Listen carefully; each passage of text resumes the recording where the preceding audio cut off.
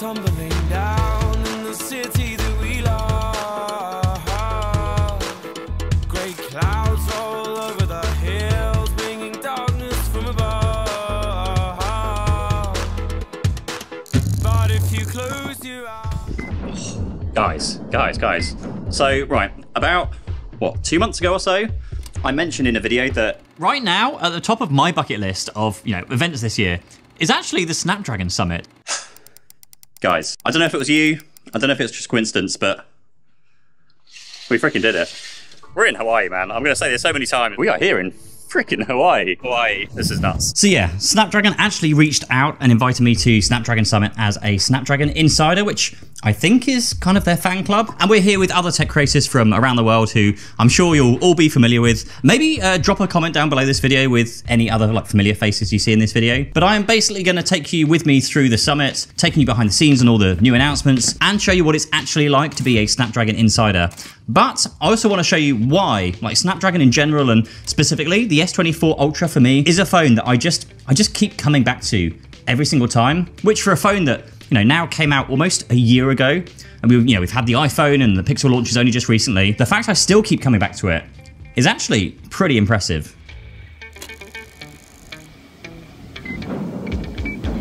Honestly, the timing of this trip could not be of any better time. We're just about to hit 200,000 subscribers on the channel. It could be today, it could be tomorrow, it could be, I don't know, any day now. We're in Hawaii, we're at the Snapdragon Summit, so obviously with all the latest tech that we're hoping to cover and catch this week. It's just, yeah, this is like an unreal experience. All right, okay, so as part of the whole Snapdragon Insiders thing, you get a case, a bag full of stuff. So we're just gonna go into and see what we get. You get the bag itself, obviously a very tiny little kind of sling bag, which is quite nice. Some Snapdragon branded shirts. This is one of the things, so you'll notice that a lot of the insiders here within the clips and video clips you're gonna see are wearing these shirts, and this is like the way to identify the insiders. White one as well. All the Snapdragon logo on it. A keychain, Snapdragon Summit keychain. So yeah, little keyboard key. That's pretty cool. My son's gonna love that. Then we have, wow, S24 Ultra.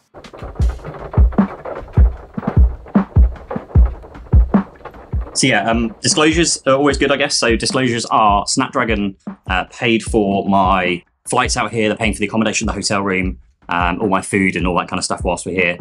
But they are not sponsoring this video. We have MagBak to thank for that, which I'll chat more about later. It is, yeah, very much titanium black color. Let's do something that we haven't done for a very long time on this channel. If this video gets 7,000 likes, I will give away this S24 Ultra, this black S24 Ultra. I'm probably gonna set it up and use it whilst we're here as well. Over on my Instagram page, so if you go to @PeteMatheson on Instagram, make sure you're following me on that platform just to make sure, maybe watch the rest of this video first. I'll put it in the links down below. Head over to Instagram and follow me on there. And if this video, like it says, within the first 30 days, gets 7,000 likes, so again, go down below and like the video, I will give away this S24 Ultra to anybody who enters the proper giveaway post over on Instagram. Oh! I won't do it on YouTube because it's full of spammers and scammers and people will try and fake you in that I'm, you've won or something in my comments section below. I do try as best as I can to avoid that. Oh, and there is a Snapdragon branded case, S24 Ultra, for your phone as well. So that is all you get in the Snapdragon branded insider's bag. This is insane. Thank you so much. Just the weather. It's like 25 degrees and it's 8 o'clock in the morning. So we are off now to enjoy the first session and see what it's like. And we're going to get the Snapdragon 8 Gen 4 chip or whatever it's going to be, and maybe some more compute stuff because of all the laptops and all the new AI. So good morning. Right, so I want to do this before it gets busy. So we are here as the Snapdragon insiders, right next to the main stage. Sat on the front row, literally sat on the front row here. Loads of cool people I met already, and yeah, it's about to be a really busy day by the looks of things. I'm very excited to introduce the Snapdragon 8 Elite. Cutting-edge model Llama 3.2 to devices that contain Snapdragon platforms.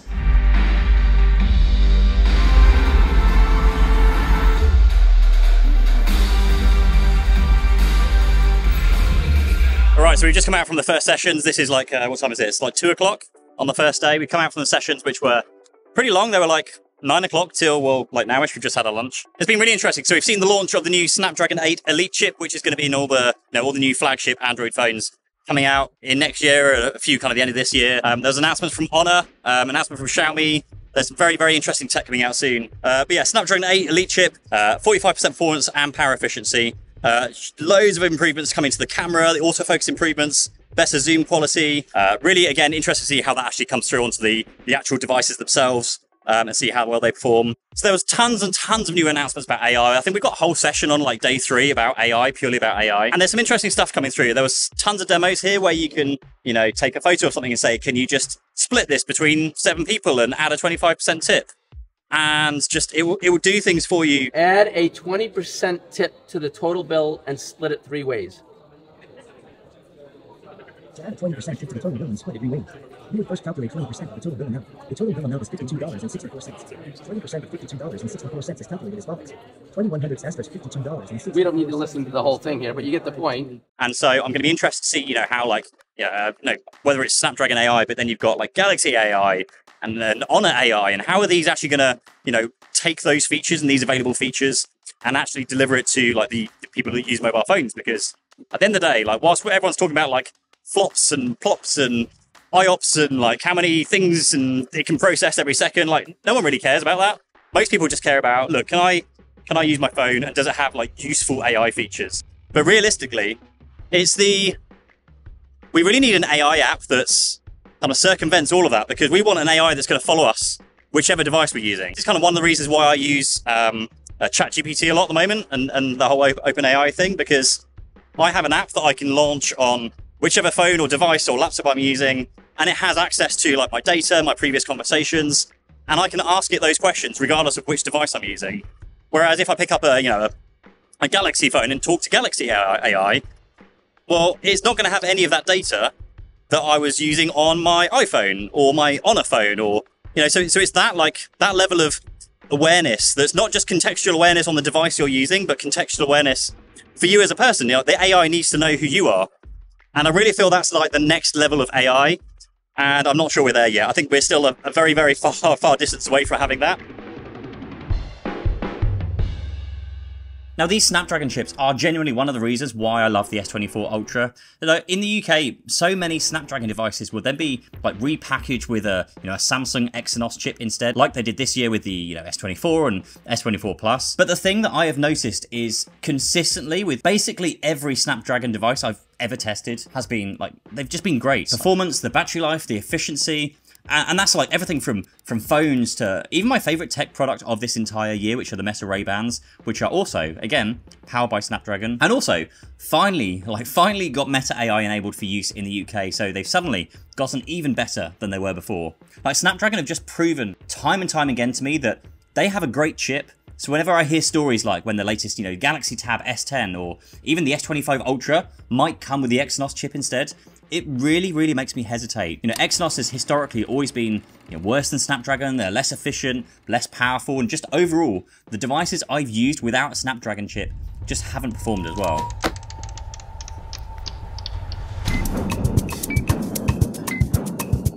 After some lunch, we headed to check out some demos for mobile and computing and some AR and VR stuff too. And we actually got some hands-on with some new glasses. I think these are the new Snapchat ones. And this is just so cool to see one of my favorite product categories develop, like taking the Meta Ray-Ban glasses that genuinely let you use your phone hands-free to send messages and take calls without touching your phone, and trying to step further over that line into what the Meta Quest or the Apple Vision Pro can do by projecting a small screen in front of you. Now, I got a chance to run through the first setup steps for these glasses, and it was kind of a cool experience, but the glasses were, really quite bulky. The battery didn't last that long because, well, of course, they've tried to jam a ton of tech into a very small space here. And what I could see was, of course, nowhere near like the Meta Quest, because that's just such a powerful headset and obviously a much more bulkier headset. Now, these glasses were more just, shapes on the screen that I could then interact with my hands and fingers. But again, this is just really showing you how that things are developing. These products are getting better, and one day, one day we will see a Apple Vision Pro or Meta Quest style experience, but in a tiny pair of regular glasses. And all of this is powered by Snapdragon, like particularly with the recent announcements and seeing them really push technology forward, seeing huge jumps of like 40% plus in performance and efficiency. Those are just crazy numbers to see today, where we normally get like minor incremental improvements each time. And so I really don't think it would take much for, a Snapdragon chip to be able to power something like a small pair of glasses with a good quality heads-up display too. Snapdragon just have such a good chip here. They've got such a good history here as well. Oh, and I also got to try on these VR glasses as well. Now, I can't remember the name of the products. I'm so sorry for forgetting here, but these glasses were able to use the cameras to look at the environment around you and tell you what you were looking at. Now, I was trying to get it to look at the table in front of me and tell me who was winning or what the score was, but as with many things AR related, really wasn't very reliable and didn't work pretty much like 95% of the time I was trying it. But again, like, this is like a concept and isn't something you're going to be able to buy, but it's just letting you see a glimpse into what the future of technology will eventually be, and hopefully the AI side of things will actually work and understand and be able to go see what's going on around you. But this experience was interesting, but just kind of confirmed my suspicions that we're not there yet. But again, good to see that we're getting there. And as far as hardware goes, now this carries over to the S24 Ultra. It's just a great all-around device. The cameras are good, battery life, speed, general performance browsing around the phone, like everything on this device is so good, whilst also being able to use all the benefits that Android OS offers. And look, I know people watching this will think that the Pixel is better, or perhaps the iPhone, or an Honor, or a Vivo, or whatever it is. And whilst there are some differences between these types of flagship devices, I'm just really trying to show you what each device is capable of without getting too detailed with those spec for spec comparisons. Because the truth is, any of the 2024 flagship phones are going to be pretty damn good. Now, I do think that the real up-and-coming gems we're going to start seeing soon are budget phones that offer many of the flagship features, but for a fraction of this cost. The problem is, though, there are so many of them, so it's really difficult to know which one I should be reviewing, which ones I should check out. Maybe let me know down in the comments if you have any recommendations that I should check out for this channel. So this is the sunset on the end of day one of Snapdragon Summit in Hawaii. And it's been a day. It's been a very long day. It's currently 6 p.m. We've just finished the last session, and the channel is approaching 200,000. We're not quite there yet, but we are really not that far off, which is just insane. And being able to spend it, admittedly, alone. I say alone. I'm not alone, obviously, with lots of tech friends, but family, kids, missing them a lot when you're on these kind of adventures by yourself, and wish they could be here.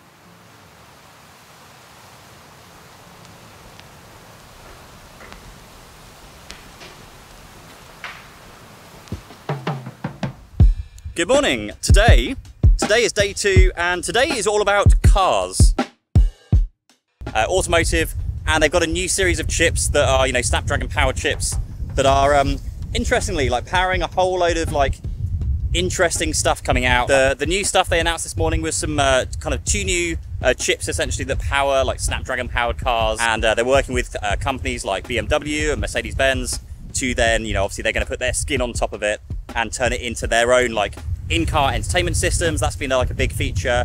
Also, they kind of teased full self-driving that will rival that of Tesla and people that are out there doing it already. But I'm super interested to see if they can actually launch this on other vehicles, and who's actually going to get there first, because I feel like Tesla has they have the miles in vehicles that are out there collecting all the data, but they seem to currently, as far as we've seen, fail to actually roll self-driving out for many years. They also teased lots of the similar kind of features we're starting to see come out. So you get in the car, it knows that you've got a calendar appointment to be somewhere, so it gives you the opportunity to say, oh hey, I'm just going to navigate you here, and it starts directing you to that place. Or maybe it just knows the music you listen to on your Spotify playlist, so it carries on playing from Spotify. We also saw announcements from Rivian and Epic Games, and obviously you talk about Epic Games and you think, oh, we're going to put Fortnite in the cars. But no, they're just looking about how they can use things like Unreal Engine to do the dashboard animations and make everything look slick.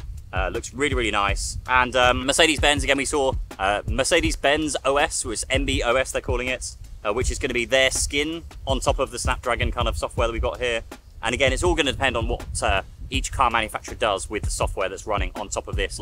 Snapdragon powered chipsets. Now, the only hesitation I have, as exciting as all of these announcements sound, is which cars we will actually see that supports this software. Like, cars are in a bit of a weird place right now, at least here in the UK. Everyone is developing their own in-car entertainment software. You know, Audi, BMW, Tesla. We've seen partnerships with Snapdragon for lots of this, but none of them seem to want to offer, you know, deeper Apple or Android experiences right now in terms of the cars we're actually buying. Even though we have seen partnerships with, you know, BMW and Mercedes-Benz, there are still like they're still reserved for only the very, very high spec, top level, for like flagship models, which doesn't really yet flow down into the smaller, lower, not even budget models, just, you know, just the mid-level models that are the most popular models, I would say. So yeah, I think for me, like 2025 is going to be a very, very interesting year for cars and automotive, because we're going to start seeing lots of these chips work their way into, you know, the cars, hopefully the cars that we're actually, you know, generally going to buy every single day, like the most popular models that's going on. So this might be a good place to tell you about the third reason that actually keeps me coming back to the S24 Ultra specifically. And however strange it may sound, it's actually the ecosystem that Samsung are building out.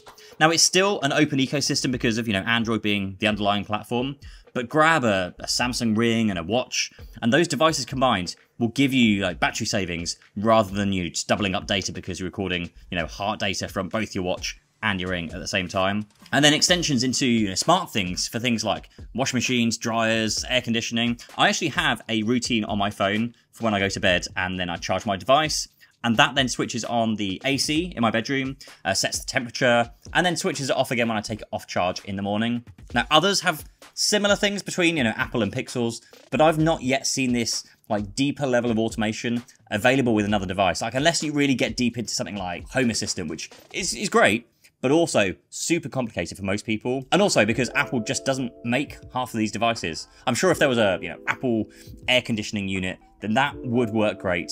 But for now, at least, they don't. And even the new Matter standards are still fairly slow to apply to a lot of new kind of product categories. Now, Samsung actually announced an integration with Tesla early this year. I'm not actually sure when that's actually coming out, that will let your Tesla Powerwall talk to SmartThings. So when there's a power cut, it will automatically switch all your devices, TV, washing, you know, fridge, AC, all of those devices over to economy mode, just to save the battery whilst you have no power in the house. It's kind of those integrations which are really cool, really practical, and those are things that I actually use almost every single day. Speaking of something I use every day, you know, it takes some balls to make any Android video in October, November, because no brands care about Android in that time. Like, literally, all they care about is sponsoring Apple content. So I just want to personally thank and say a huge shout out to MagBak for sponsoring this video. Now, not only have they sponsored this video, but we have worked together on a number of videos now, and it is so easy to recommend them when I literally use their products every single day. I'm still using their case for my S24 Ultra, but I've also been using the new Elite case for a couple of months now, which, after a lot of asking, is finally coming to the S24 Ultra. So you get all of the basics that a case should have with, you know, good protection, raised edges around the screen and the cameras, all of the good stuff. Now, MagBak's unique thing is being able to stick their case to any metal surface because of some like additional super strong magnets. And no, they don't interfere with the S Pen or anything like that. I've been wearing mine on my S24 Ultra for, you know, best part of a year now. No issues whatsoever. Now, the new Elite case also adds a finger loop. You've got a magnetic kickstand, an included screen protector, and you have these customizable colors that you can swap around as much as you please.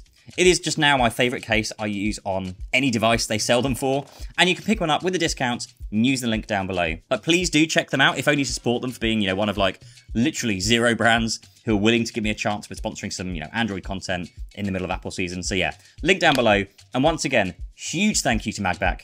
Thanks, guys. Right, we have just wrapped, day 2 on Snapdragon Summit. We've had a whole day of cars and automotive and new chips, and we're just here at the very end. I say the very end. We've got a whole like evening to do here. The end of a really, really nice day. What a location to have in Hawaii. Yeah, that's for some meals and drinks and things. Yeah. Bye bye.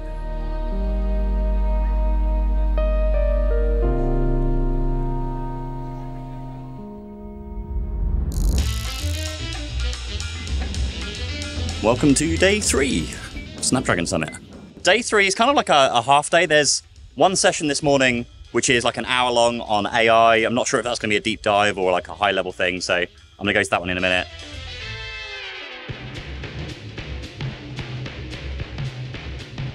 Other studies indicate that if you run AI inference solely in the cloud, about 3.5% of the world's electricity generation can be consumed just by AI alone. That's quite something.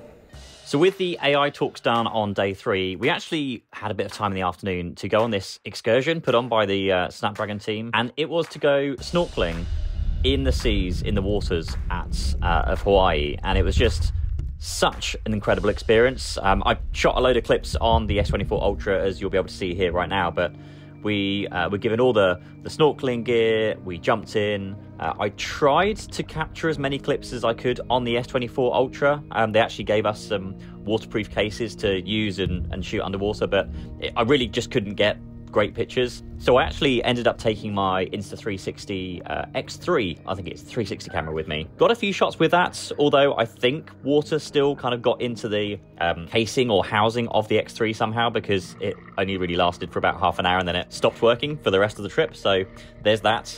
But after about kind of 30 minutes or an hour of snorkeling or so, we jumped back on the boat and had just an incredible spread of food. There was just an unlimited amount of food.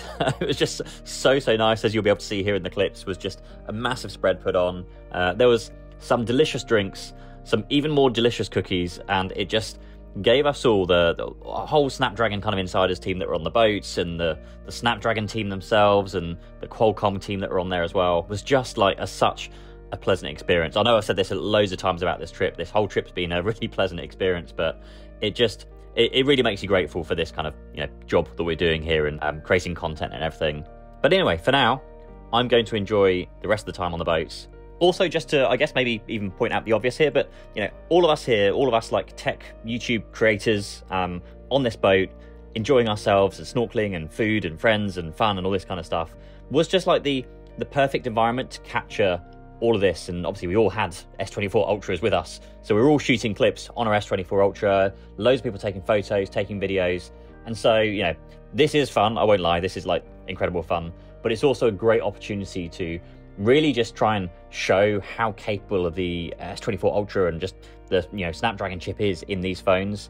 Being able to take these underwater photos and videos, being able to capture these photos from these beautiful backdrops behind us, to the beautiful like mountains and clouds, and like even the rain clouds as we were going back into to dock, I guess you call it. It's a great opportunity, and it just allowed us, when we're in the UK, it's very grey, it's raining, it's dark at like 4 PM by now, and so being in these locations just gives us that opportunity to capture beautiful, like stunning locations, stunning scenery, meet great people, and test out all these different modes, the portrait modes, the 5x zoom, and all these kind of things. And again, it's just coming back to the S24 Ultra, it is such a capable camera. And then this evening we get to have a traditional luau, which is something I've never experienced, and yeah, just wait, this is going to be so cool. So as we come to the end of day 3, it is time for a traditional luau, which I've never experienced before, but it was great. As you can see, there's just a ton of people here. These are all the people for the entire Snapdragon Summit events. There are, dancers and music and food and drinks, and the torches were lit all over the place. It was just such a beautiful setting, and then the sunset just absolutely beautifully set in the background. So much so that I had to go down. I took a friend with me. Thank you so much for coming down with me and helping me kind of set this up and making sure the camera didn't get washed away.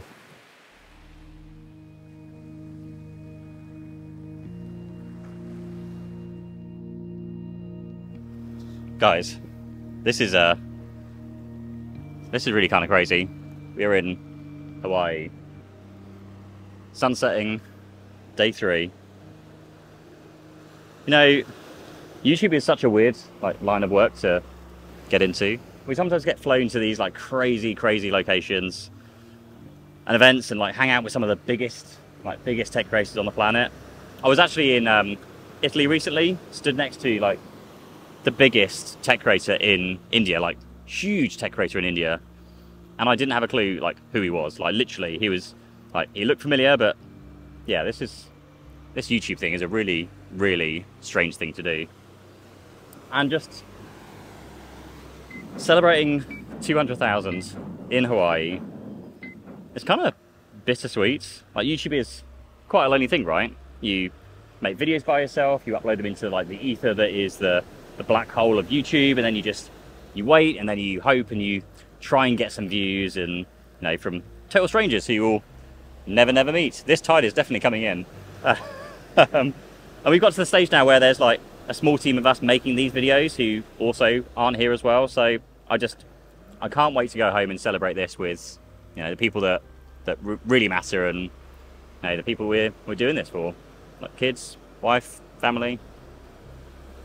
200,000 people. I would say that I'm fortunate enough to be where I am, but it's been bloody hard work. Like, being here in Hawaii at the Snapdragon Summit with 200,000 of you, whilst also working with a crazy good brand like MagBak. Again, huge thank you for that, who actually paid me to make a video whilst I'm out here. This is wild, man.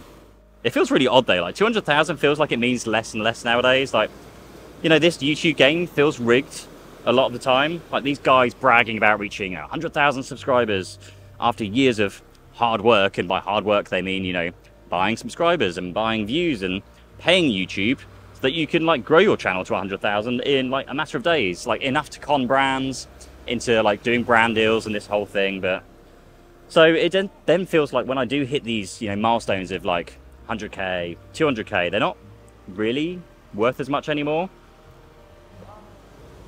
But at the same time, it's huge. Like, it's taken me 4 years, like 4 years to grow this channel to what it is. Like 4 years of feeling like I have like no idea what I'm doing, like uploading videos that nobody wants to watch, and over time just like learning to improve, learning how to make videos that are just, I hope people will watch. And I think we're getting better at it. And I feel like, you know, we've now got our own style, and I hope you've noticed that if you've been following along. This year, this 4th year of making YouTube videos, and it's really been the first year where I've actually been proud of the videos we're now making. Man, that sunset is just beautiful. Now, I used to upload a video and then almost hide away from the comments section just because I wasn't proud of the videos. I didn't really care about what people were saying, and, you know, all the comments were like, "You idiots, Apple's better than that," or "Samsung's better than that," or "Samsung sponsored you." But these recent videos, we have worked so hard to, you know, try and make them what they are. My kind of secret goal right now is to try and make somebody cry by watching one of my videos, just with the whole like emotion thing we're going for, with the footage we're using, the music we're using. So yeah, I am really enjoying creating these videos right now, like bringing in music, mixing it in with some emotion, showing you what owning like each device is actually really like in like the real world, and not the like tech YouTube bubble that, you know, we all kind of see on YouTube and Twitter and all that kind of thing. It's just things that get blown up over the silliest things. Anyway, these are my thoughts. And yeah, I just want to say a huge thank you to everyone who has been watching, liking, commenting, engaging with my videos.